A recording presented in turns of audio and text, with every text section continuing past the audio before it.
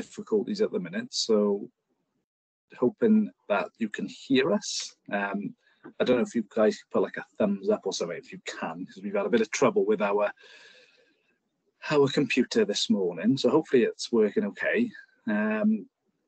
Just if you guys can hear me, is there any way you could just put a comment or just thumbs up or something? That'd be great. We got the chat open there. Just going to give it a couple more minutes if there's anybody else to come in, so we could just hang fire.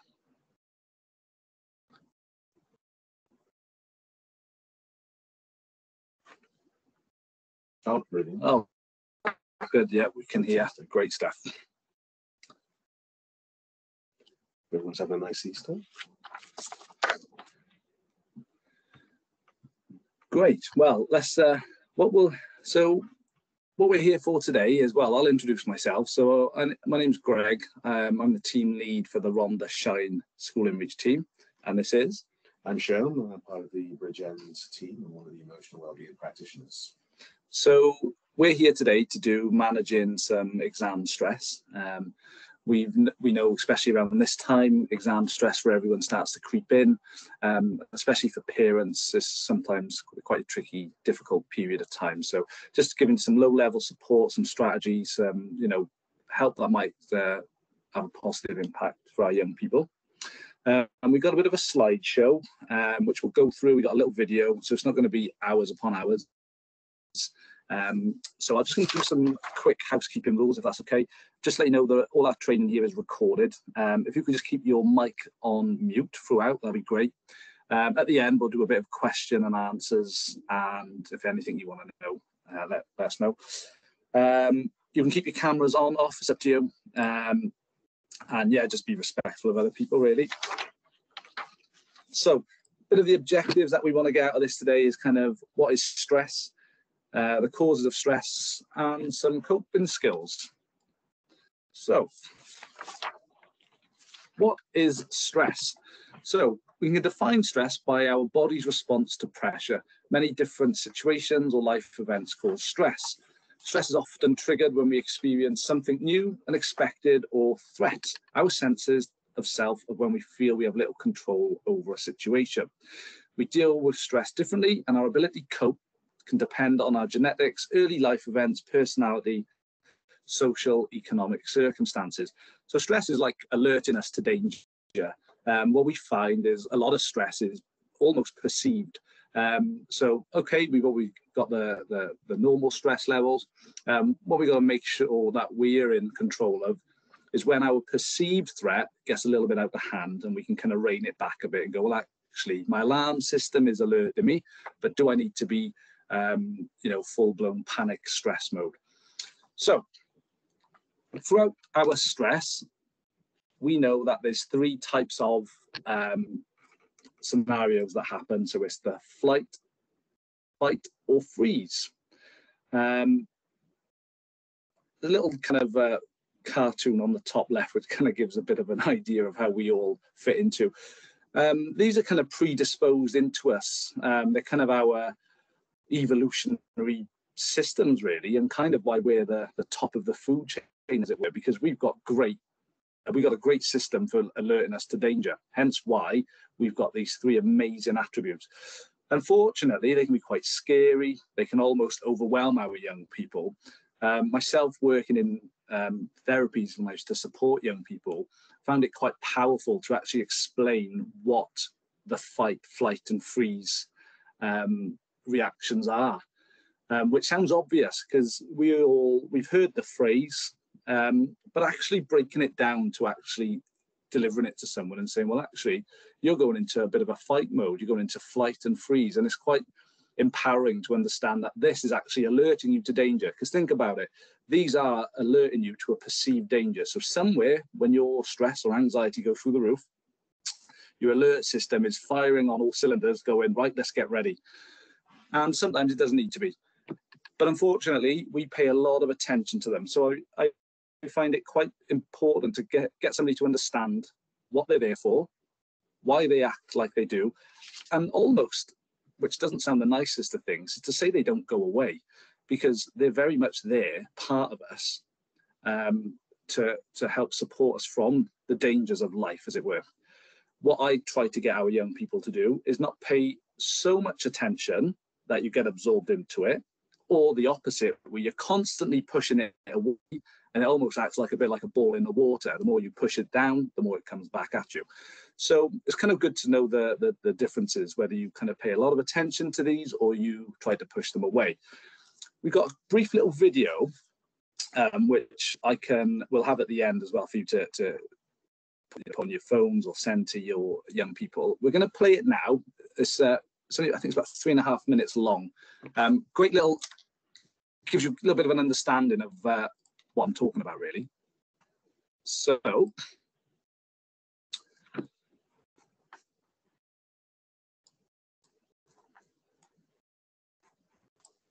should be playing now.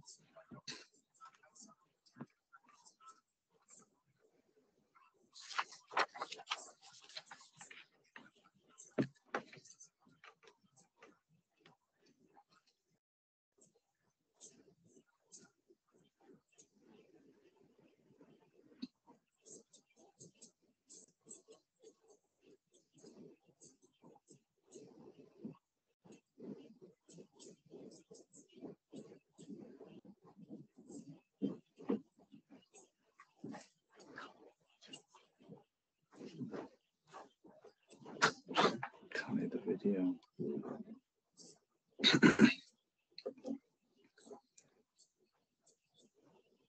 Shuffles it. Let's just let it play. I wouldn't have actually just started. And we'll just say at the end.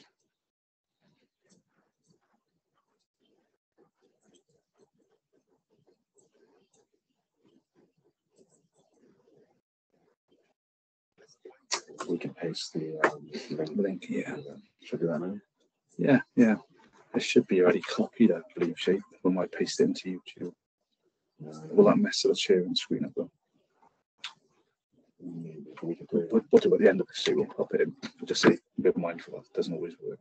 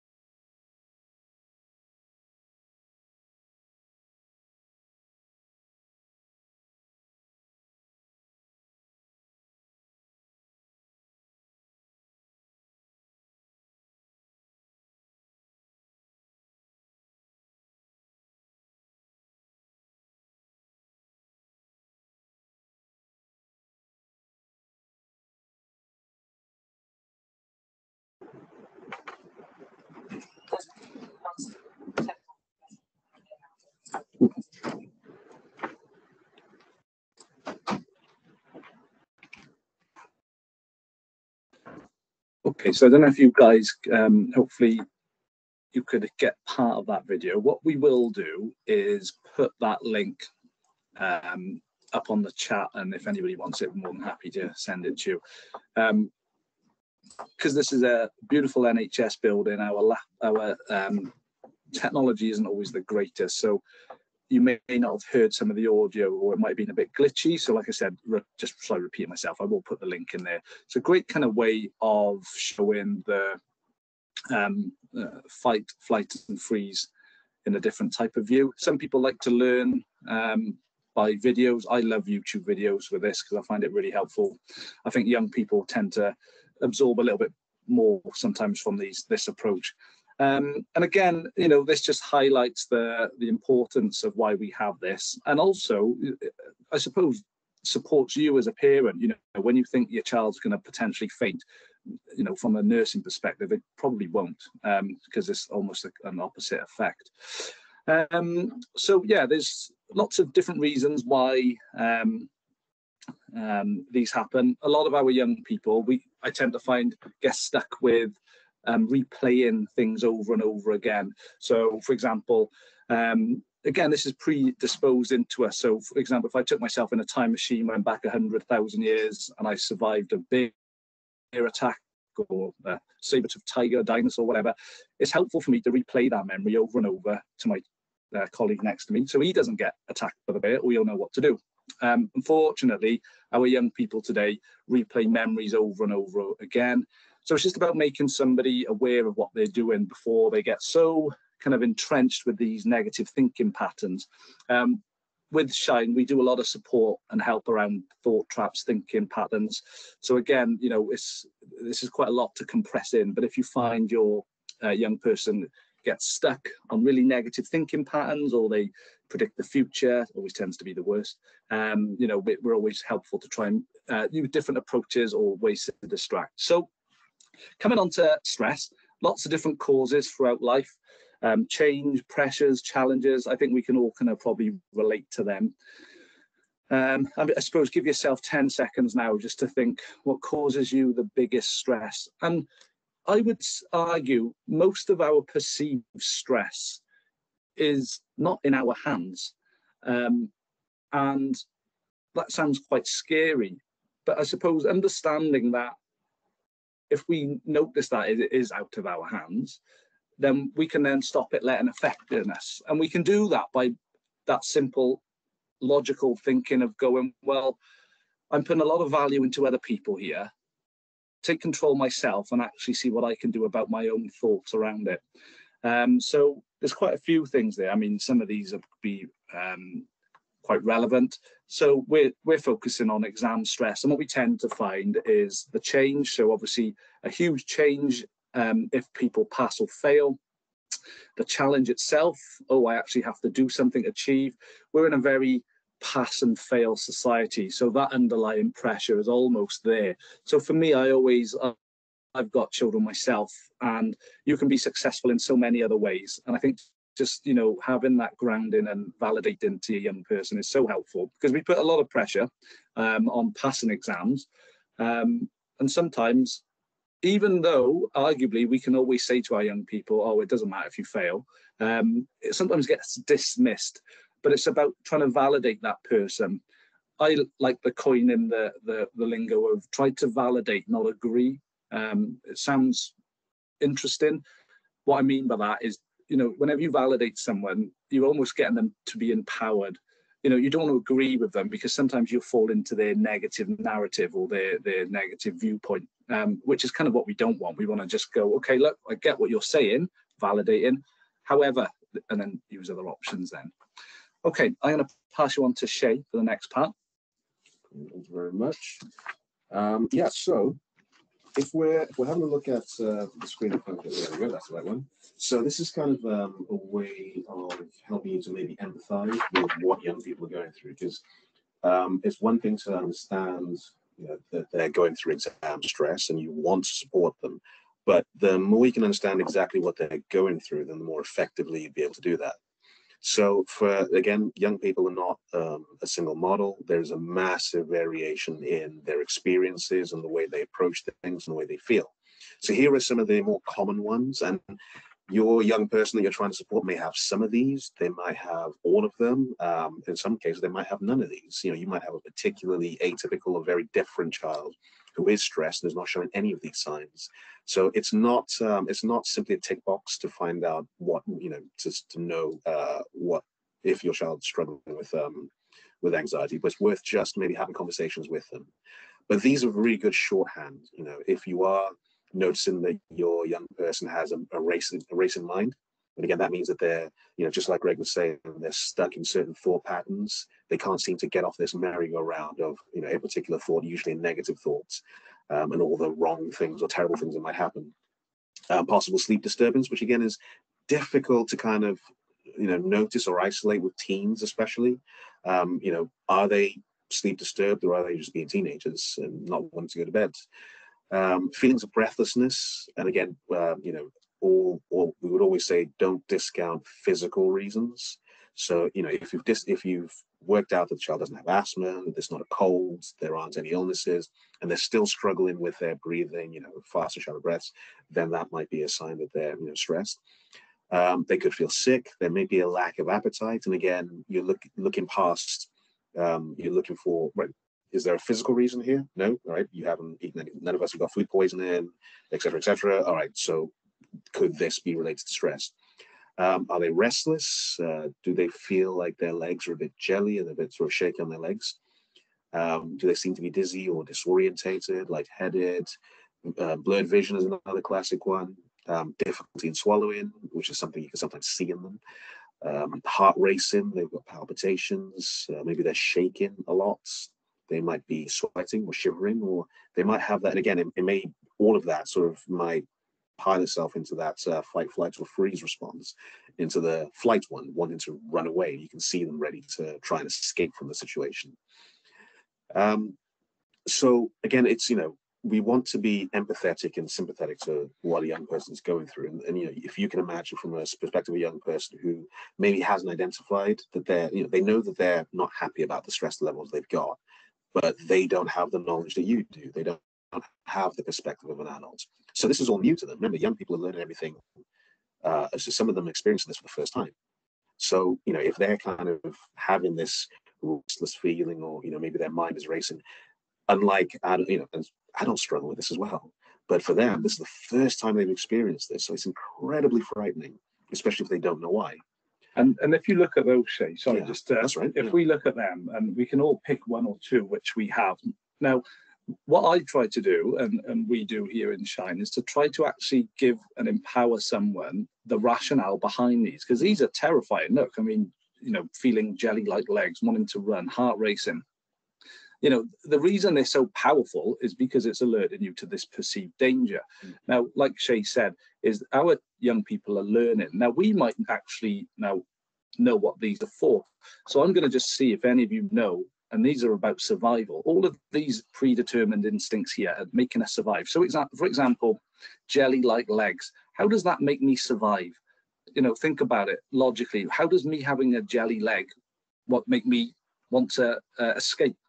Well, that's actually adrenaline going to your legs. That's what that feeling is. Trembling, difficulty swallowing, heart racing. Your heart races because it's pumping blood to your muscles, getting you ready for fight or flight.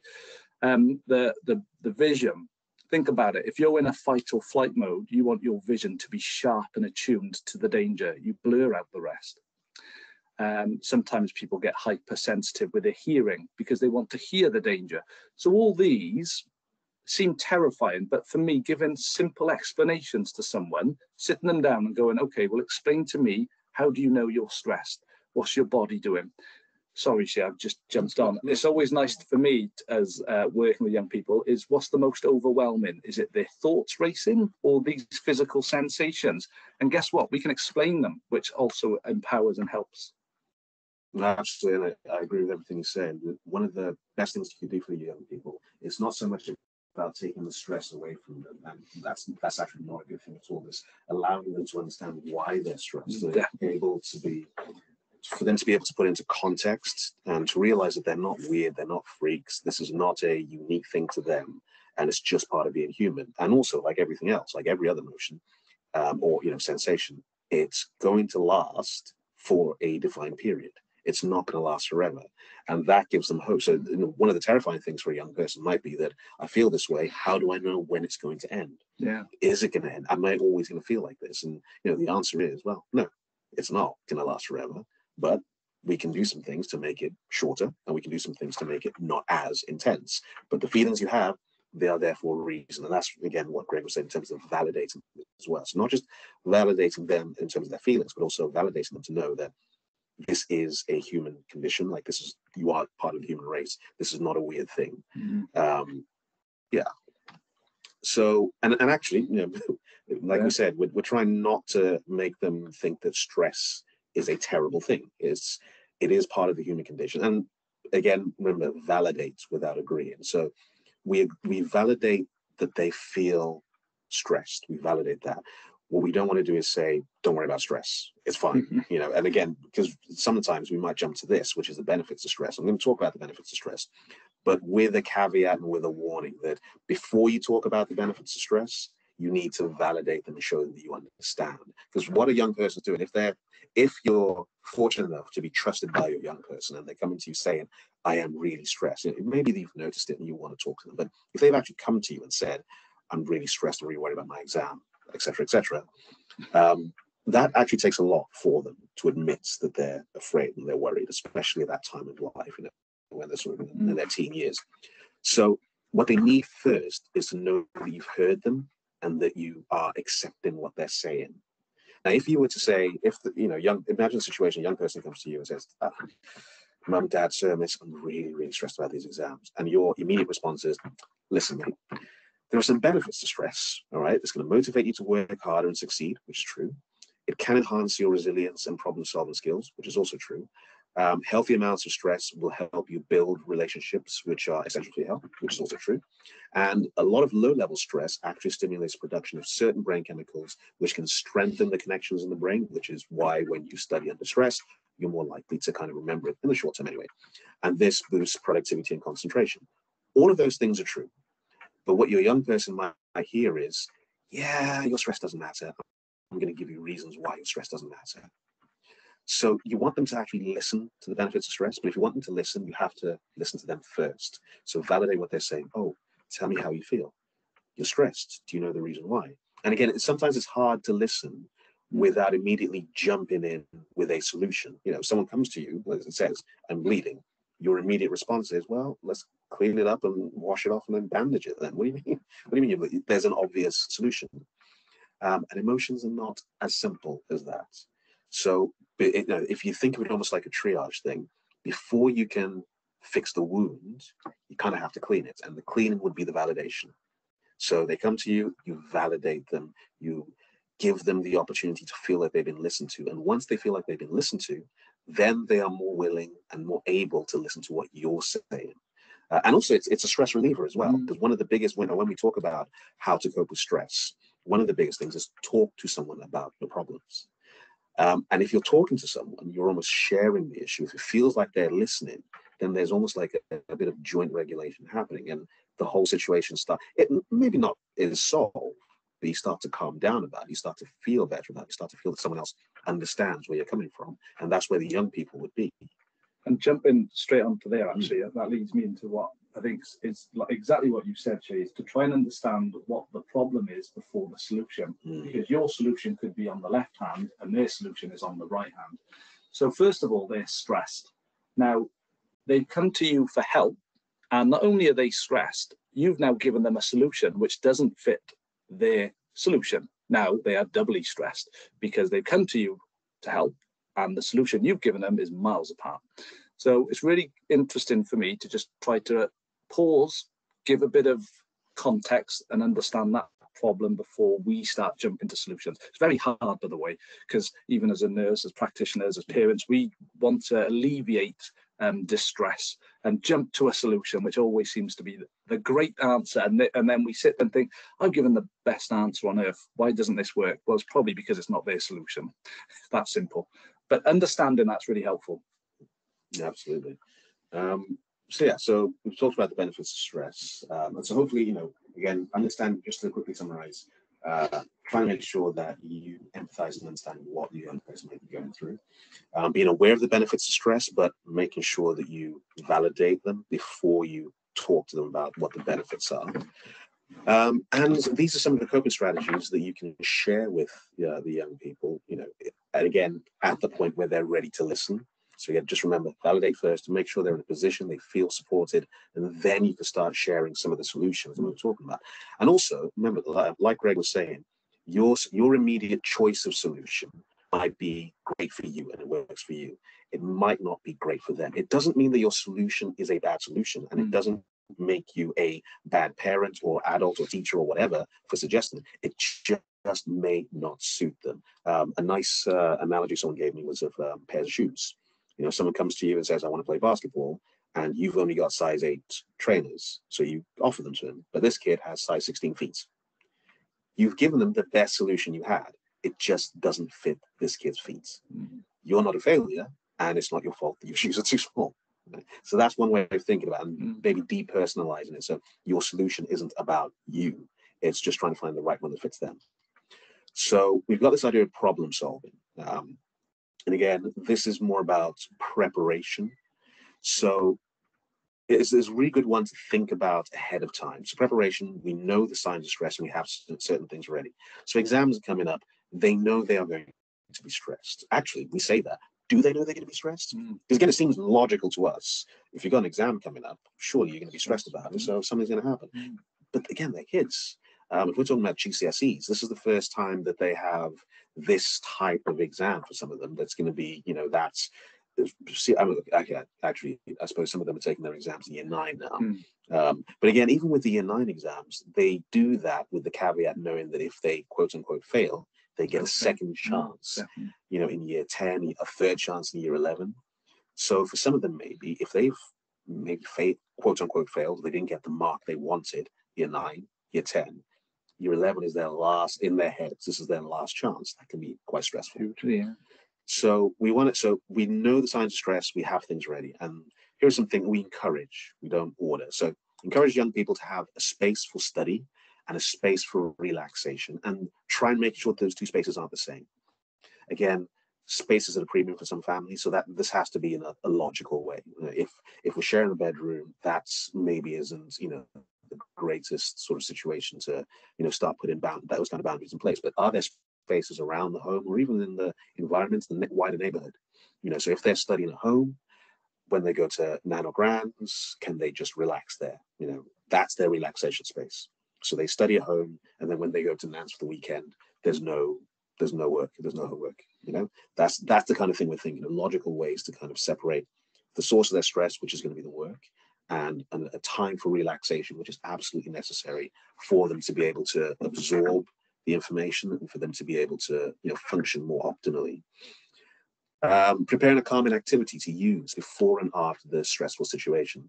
And it's sometimes helpful to think about, you know, top performing athletes, to think of some of the rituals they use before they go into, you know, whatever it is, like your 100-meter sprinters, your boxers, your rugby players. If you watch them on TV, they all have these little rituals, these superstitions that they go through before they perform. So this is something that is an activity, a calming activity, settles them, it grounds them.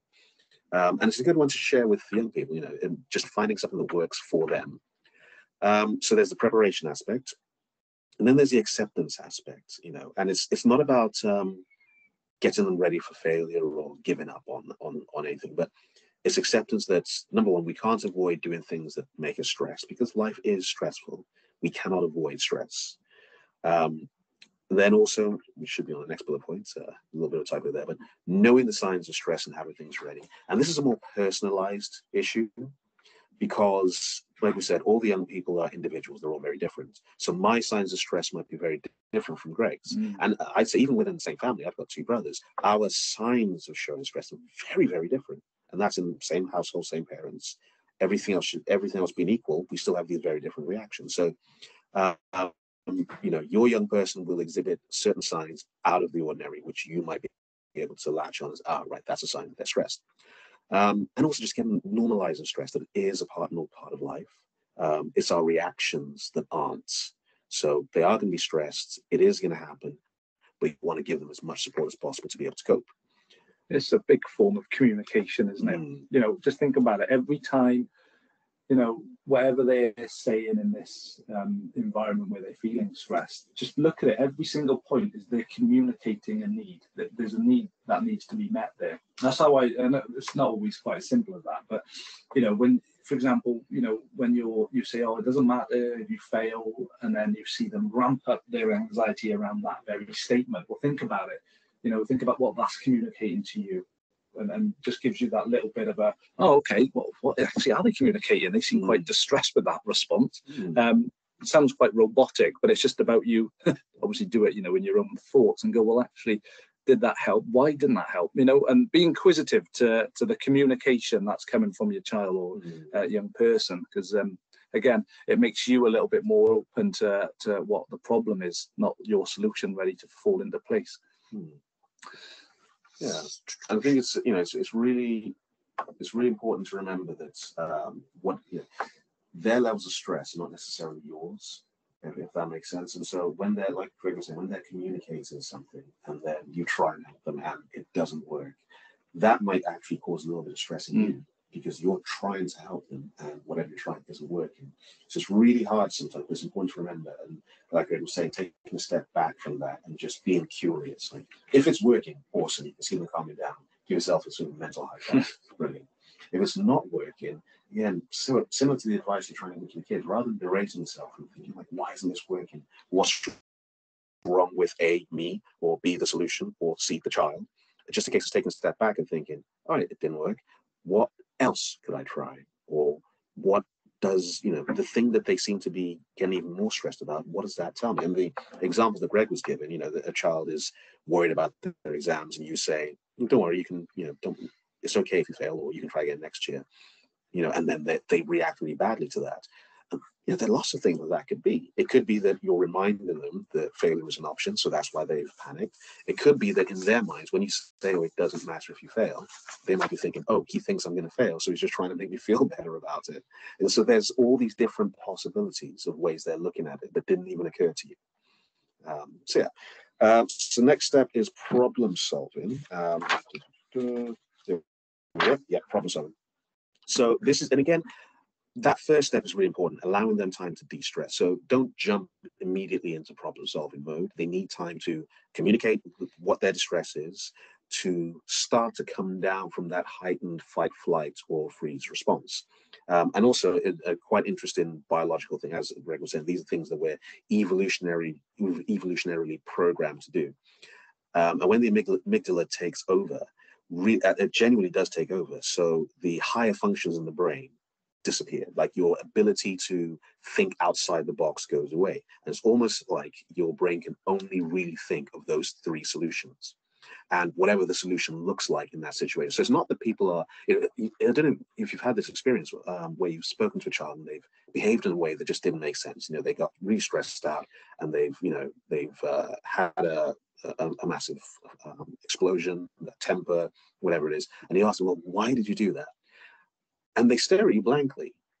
And for some of them, it's a genuine thing. They cannot explain why. Because in the cold light of day, once they've calmed down, they can clearly see that that solution did not help. It didn't help to start shouting. It didn't help to kick their shoes off. None of that helped. So why did they do it? And for a child, that's really like, I don't know why I did that. And one of the things you can help them with is, look, I can see you lost your temper. I can see you kind of went over the top there. If you were heightened, if this is what's happened, then your brain just narrows down. You know, it's a bit like when you're running. That's quite a good. If you're running at full speed, there's only so much information you can take in, and that's what's happening in the brain. There's only so much information they can take in, and there's only so many solutions they can come up with. They're either going to fight the problem, they're either going to freeze and hope it goes away, or they're going to run away from it. And in some rare cases, they might try and eat the problem. So that's what we're looking at. So give them time to de-stress so that their higher functions take over. So again, that's, you know, amygdala brain at the base of the spine is kind of starting to calm down, and then the higher functions, you know, the front part of the brain, top part of the brain, they start to take over. And when they're in that space, then we can sit down more logically and say, right, what are the problems? Let's list them down. And you can get them to just say anything they want, like, what are all the problems you've got? And they can write them. Okay, cool. We can't deal with every single one of these problems. Let's pick the top 2 and the top 3. Right. So then they start to rate them. And if they start to rate them, then already you can start to see, right, so your problems have a hierarchy. So some of your problems you feel are more important than the others. That again starts to help them to put things in perspective and context, which is part of what you're trying to teach them. So for all of those problems, then you start to think about what are the possible solutions. And this can be quite a fun thing to do, because you can say to them, all possible solutions, including the really terrible ones, because then that validates them. It's like, you know, okay, so what is the problem? Oh, I'm really stressed about the exam. Okay, so what are the solutions? Let's run away and join the circus. Let's go into school and punch teacher in the face. Let's eat our... And as you're saying these ridiculous possible solutions, they'll be looking at you, hopefully laughing, or just, oh, what do you mean? What do you mean? It's like, well, those are all solutions. They're not good ones, but they are solutions. And the fact that you didn't choose these terrible solutions means that your problem solving skills are actually pretty good. And it's been defined by them. They're doing it.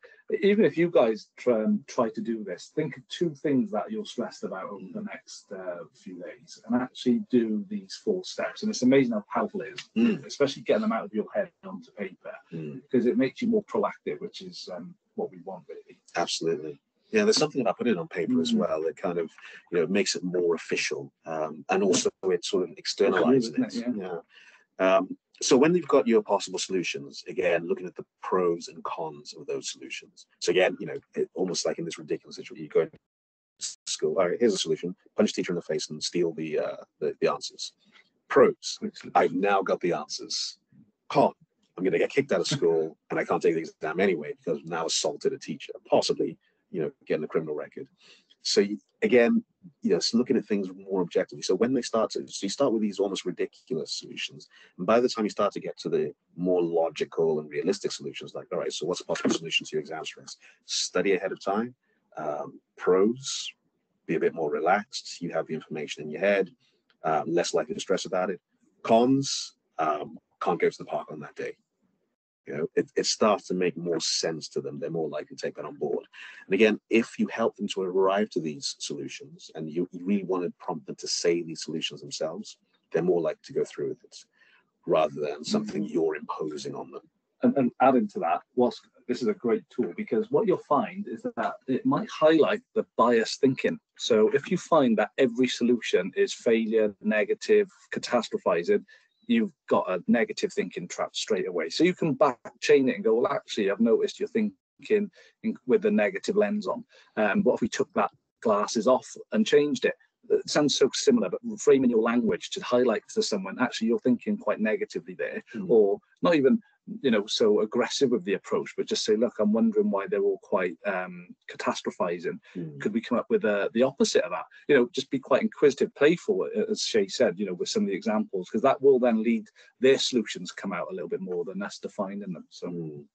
And that's that purple lens example as well. Like if a child is having like Greg was saying, a negative bias, and so they find it difficult to see the positives in these solutions. It's a bit like having tinted glasses. So we've heard of rose tinted glasses, and those are like eternally optimistic people who always see the happiness in any situation. And you can also have the opposites, you know, these negative tinted glasses where every situation they can only see the negative possibility. And that's what the step 4 is quite useful for, because pros and cons, well, pros would be the positives. So can they actually articulate any positives?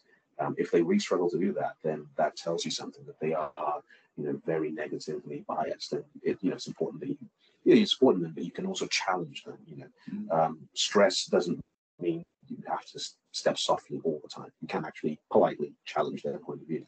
Yeah, and also, you know, having that negative bias thinking pattern isn't always bad. Again, so don't make it a label of, oh, you're thinking this way, it's failing. Just go, look, I've noticed you're thinking like that. What's the other side of that? Simply just framed it in just that brief sentence. It might activate somebody to think a little bit differently, because it's so hard to get people to think. Like now, if I all said, don't think of an elephant, think of an elephant. So getting someone to not think is as hard. Absolutely. All right, so here are some other things that can help. And again, you know, these are available and have been shared with schools. We can share them again. So basic breathing exercises, you know, they're 10 a penny on the internet. You can have a look at YouTube videos to sort of, you know, talk you through some of these. They're really good ones to share. Balloon belly breathing is extremely good one as well for, you know, if you've got young people who maybe are interested in the performing arts, you know, they're singers or they're musicians, especially woodwind, then they'll be aware of diaphragmatic breathing, you know, breathing into the stomach, breathing the lungs down to sort of extend the diaphragm. So that's quite a useful one for them, that it has a context outside of stress and anxiety. Square breathing, again, very straightforward. They just count, count to 4 while they go around either an imaginary square or rectangle. And that this can be windows, and it's quite good for school, I think, square breathing. Well, even now, if you guys now spend 10 seconds just looking your wherever you are, there are squares everywhere. Yeah. From the screen to your phone to paper to the ceilings, doors. There's squares everywhere. That's why it's a pretty good one. Yeah. What's the blanket term for squares and quadrilaterals? I'm thinking about the more neurodiverse, because if you say square, and that might trigger but they're on a squares, they're only rectangles. They're four-sided. Quadrilateral? Yeah. Yeah. Quadrilateral objects. Drums was quite a nice one as well. Imagine your breath and a hand sort of almost like you're beating it very, very slowly. So breathe to the beat. And again, for those who are musically inclined or those who are more physical as well, this is quite a good one.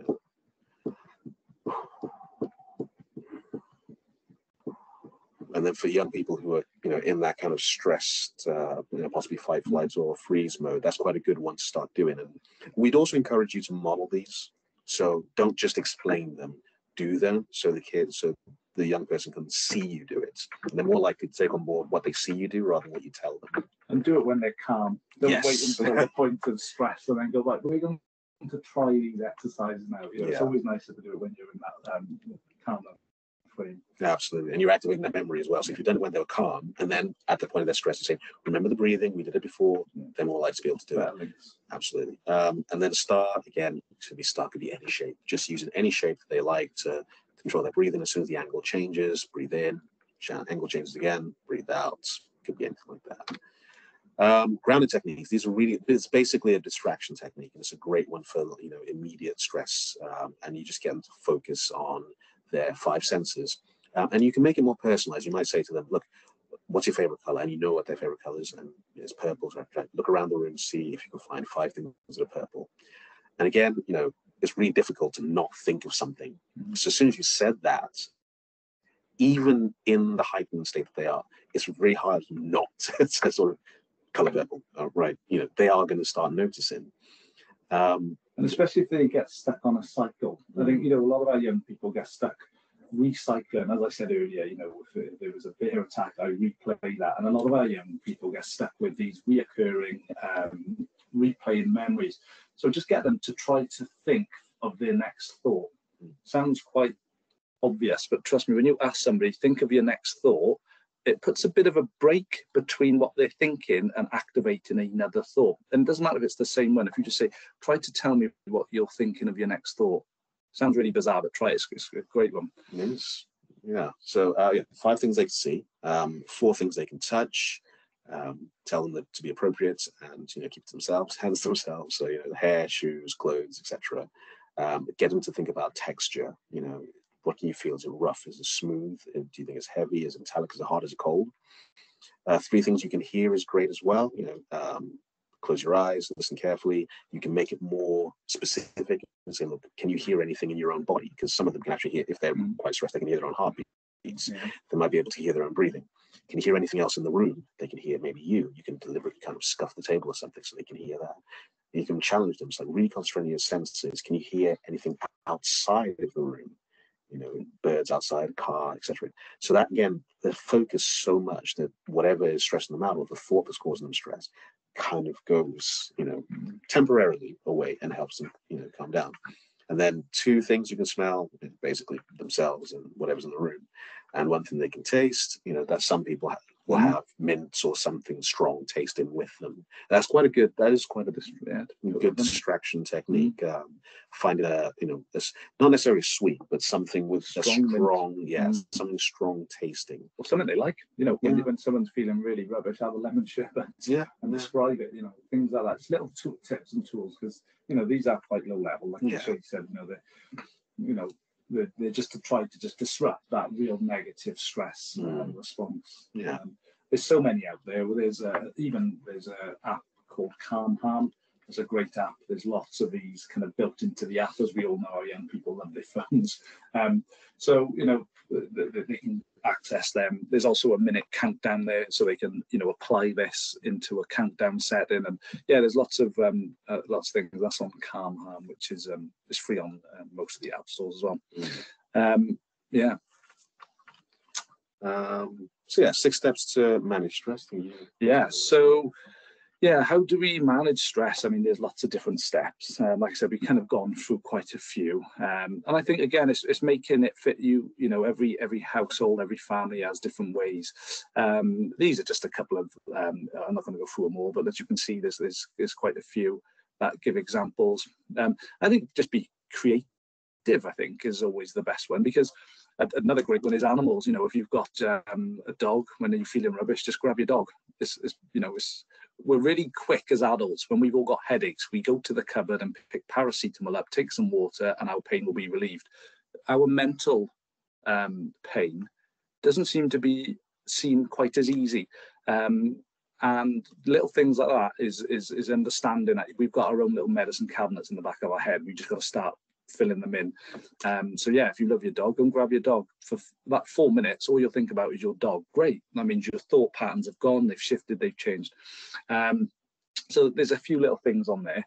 Like I said, I'm not going to go through them all because I'm mindful of time as well. So let me just go to the next slide, if you don't mind. That'd be great. Being active, connect, and seeking help. Again, I suppose we've gone over all these really in a roundabout way. Oh, there's a dog walk there. Kind of look at what our young people love doing, especially connecting. I think what we find is, and think about your own positions and self, you know, we're human beings, we all like to connect. I think, so for me, I look at that as more logical. What is it out of a connection that is actually helpful? And I think it's been validated, which is just great, because, you know, in work or with peers, you kind of bat your kind of approach, and then you kind of almost waiting to see, oh, is that acceptable? So just be mindful that, you know, our young people kind of throw stuff at us. You know, they tend to be more of a grenade type thing. So it's not us throwing the grenade back going, oh, we don't want that. You know, it's about going, oh, great, this is a grenade. Why is this so scary? Seeking help. So like I said, all of our Shine practitioners are in the schools. Schools are going for quite a tricky time at the minute. Like I said, we're coming from a health perspective and trying to see the both, you know, viewpoints. We understand parents are putting so much effort and energy in as well. Like I said, so, you know, if there's anything here you want a little bit more on, or some more support. Sorry, so we've got like resources. Again, I can't see my cameras. I don't know if this is coming on there. Let me switch that and see if we can. I'm just going to go through a couple. So there's like, let's see if we can get this to go. So yeah, so we've got like all sorts of resources. These are all available to schools. So if you want them, just say, school, can we have some of the Shine resources? And we're, like I said, we're here to try and help. And great, let's try again. So here we go. There's like these like resources here. There's one for taking care of me. We've got so many resources, and what we also know is there's so many third sectors out there which not everyone knows about. And again, with us being at the kind of arrowhead, you know, we're pretty on the ball with keeping up to date with some of these. So again, you know, if you want any questions, we are in all the schools. So I think what we'll do, we'll bring this to a close now, because we've talked quite a lot. And I think, thank you ever so much for everybody engaging and listening. We're happy to stay on here for the next few minutes. If anybody wants any questions, put them in the chat, or if there's anything else. Like I said, there's a Shine practitioner in all our young people's schools. Just make the school aware if you want anything, or if you want some further support. Yeah, please, anything you want, just let us know. So I hope you got something from there. There's a lot to compress, because, you know, we're dealing with people. There's complexities and different narratives on all angles. So hopefully that has supported and covered a little bit. But yeah, any questions, pop them in the chat. That'd be great.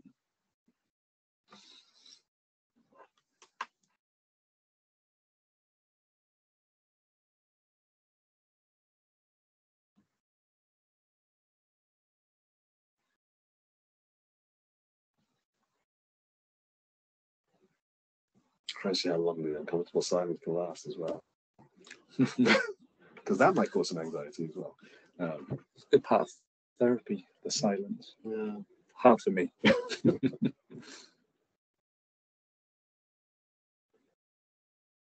Oh yeah, absolutely. In fact, Yeah, let me do that right now.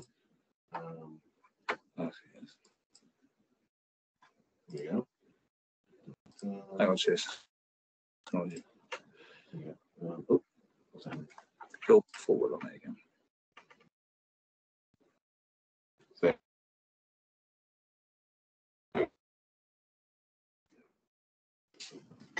Oops, doesn't go off. Here we go.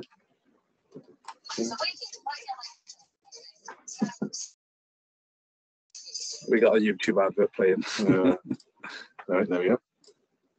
That should be in the chat now. No, that's definitely not the right one. That's a remortgaging thing. No, Laugh with that. bear with us. We'll get the link and a sec. Here we go. There we go. Let's try again. Here we go. Share.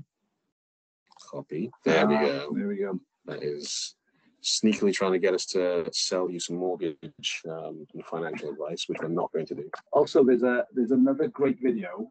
If you go onto YouTube and put in The Happiness Trap by Dr. Russ Howard, I believe. Very good video as well. It's only 3 minutes long, and it gives a very good understanding of what the complexities of life and how we're simple things, and it can get quite overwhelming. Really good video. And the sushi train for the same guy. All in differently. I like weird videos. Hey, honestly, if YouTube had been around now. Yeah, no, I agree. As much as we complain about the use of technology, there are some great resources out there. It's just a case of sometimes directing our young people and ourselves to accessing more positive things and do the scrolling. Yeah. Conspiracy theories. Oh, there's lots of that. Yeah.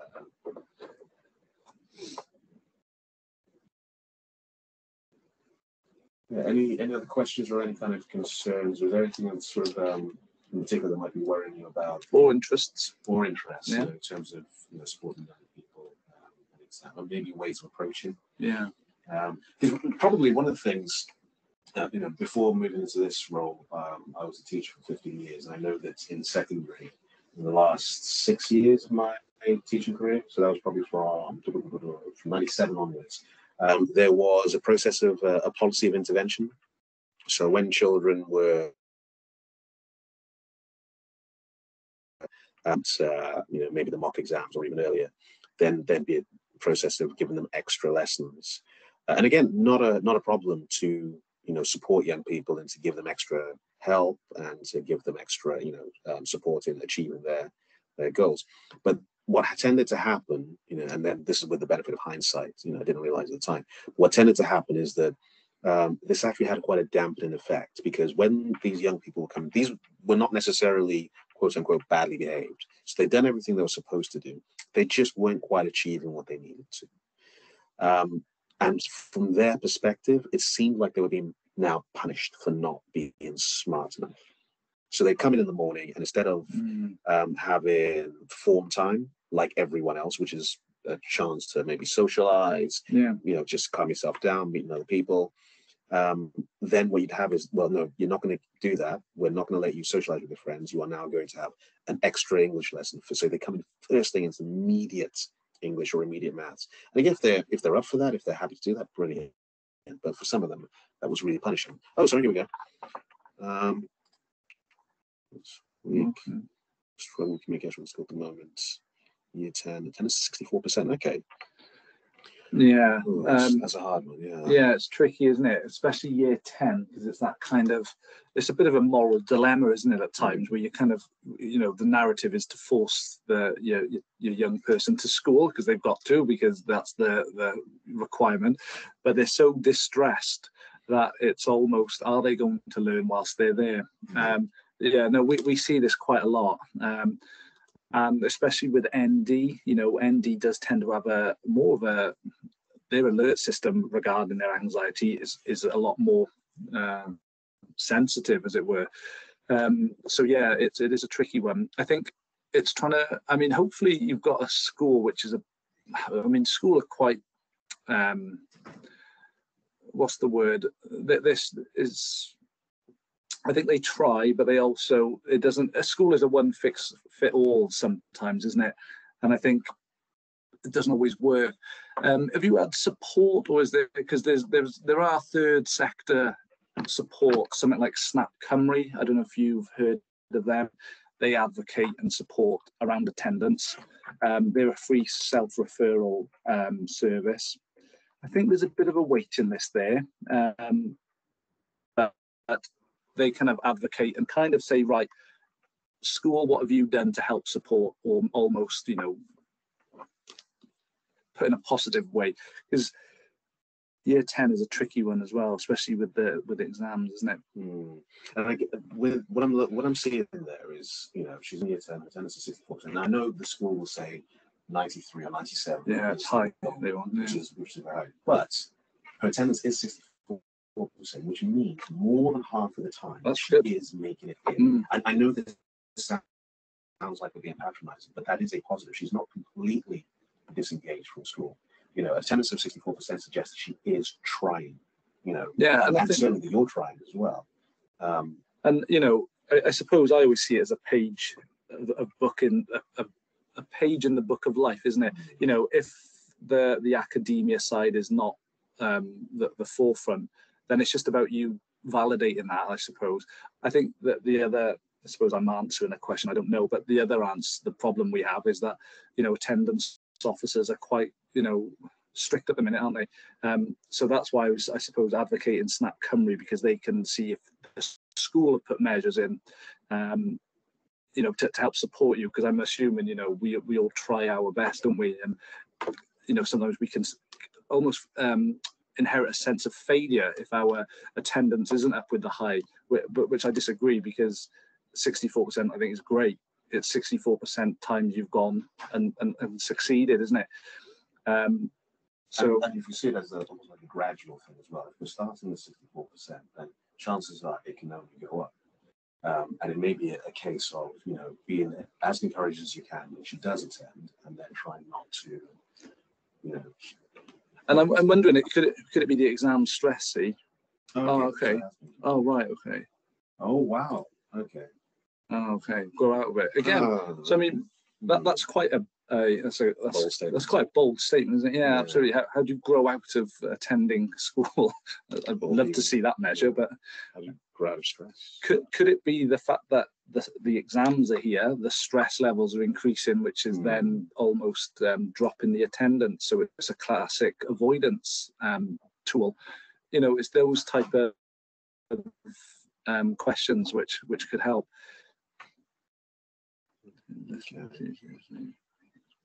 Production GCSE. Okay. Yeah. Yeah, definitely. So yeah, if you that might be helpful. What Mel's put in there is, if, because obviously you know, each individual, we could be here for ages, which you know, I suppose to get more value is if you was to link in with the school and say, look, we've attended the exam presentation through Shine, could we organise to potentially speak to the practitioner? So if it's secondary school, it'll be myself in all the Rhondda Taff areas, and then there's obviously, we've got team leads around Merthyr and Bridgend. I'm just going off these two because they're year 10 and 11, and that might be a bit more helpful doing it in that process. Yeah, because then that would give you the chance to speak to the team leads, you know, in a bit more depth, and they'd be able to, because Shine is here for, you know, try to give the it's a three-pronged approach. So it isn't just solely focusing on the young person, it is about supporting the parents and the staff, because we're always quick to say that the child's not doing this, the child is wrong, the child, you know, but we know from a holistic view there's a lot more layers to it, which sometimes being open to see that is great. Yeah, and without a sense of blame at all. Yeah, just definitely. To see what all of us can be doing where we can, to support, you know, the child, and part of that is supporting parents, definitely. I don't know if that helps a little bit for those questions. It's just like I said, there's so much to kind of, I'm sure there's so much to speak about, but in this small measure of time, is I'd rather, you know, if you go to the school and say, right, could we have a chat with the practitioner, that'd be really helpful. And sorry about, just to be you know, clear, it's not that we're fobbing you off, it's just that the policy is that all communication is done through the school. So, you know, that's why we're saying please talk to the school and request the Shine practitioner. It's not a fob off at all. Yeah, definitely. That's how the policy. That's how you know we get meetings with yourselves. Oh, brilliant. Okay, good. That's good. Thank you. No, that's really helpful. Yeah. So anything we can try to help and just yeah, that's what we're here for. yeah. Early intervention is key, and we know how hard it is for parents, especially post-COVID. It seems to be, you know, even more difficult. So I just think everyone just needs a little bit of a help, or a little bit of a, okay, you're doing a great job, and just that understanding and support, really. Because again, like we said, the same things that we're talking about in terms of supporting children, we really encourage you to apply it to yourselves as well. You know, when we're sort of maybe like that whole thing about catastrophizing, you know, what's the worst thing that happens if you fail your exam? What's the worst possible scenario? And the kids will think through that. But also maybe for us as well as parents, like what is the worst case scenario that you're imagining? And then, you know, again, really think about that, and sort of just to come to terms with what it is that you're worried about and what it is you want for your young person as well. So that helps you focus on what we can do and what we can do to support the child and yourselves, rather than, you know, maybe sort of, you know, like I said, catastrophizing. I think all the possible things that could go wrong. Definitely. Yeah. Okay, well, I hope that helps. Like I said, it's a bit of a whistle stop, because it's a lot to compress in and a lot to absorb. Like I said, we've got a number of resources which we, you know, all the schools have got access to. So if you say to the school, can we have stuff from the Shine team, like anything, we've got extensive list. Too much to kind of to go through here now today, but we are there all consistently. So great. I think this brings on, if there aren't any other questions, I think we'll bring this to a close then in the next minutes or so. Thank you very much for joining us. Again, feel free to sort of mention us to any other parents that you know might be struggling as well. And, you know, we're always available for parental training, teacher training, and all the rest of it. Yeah. Thank you.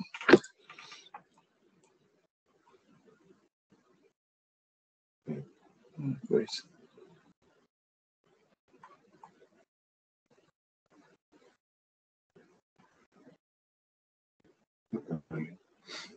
All right. So take care and have a lovely Easter. Yeah, I forgot to say. I keep forgetting it's Easter. And I hope you're coping well with having young people in the house. Here we go. Okay. Yes. Early help. That's Bridgend. Early help is more Bridgend. Yeah. And we do signpost regularly to early help. And again, people have different experiences, you know, with that. But you know, as far as I'm saying, as much help as possible. Definitely. You know, get everyone involved. Don't always ask for help. Yeah. It's never enough help sometimes, you know. So that's your words. Thank you very much. What's that? Hoil Lab. Because we let's say Borada in terms of Welsh language purposes. Yeah. Goodbye. Very well. Bye. It's better than my job, Shane.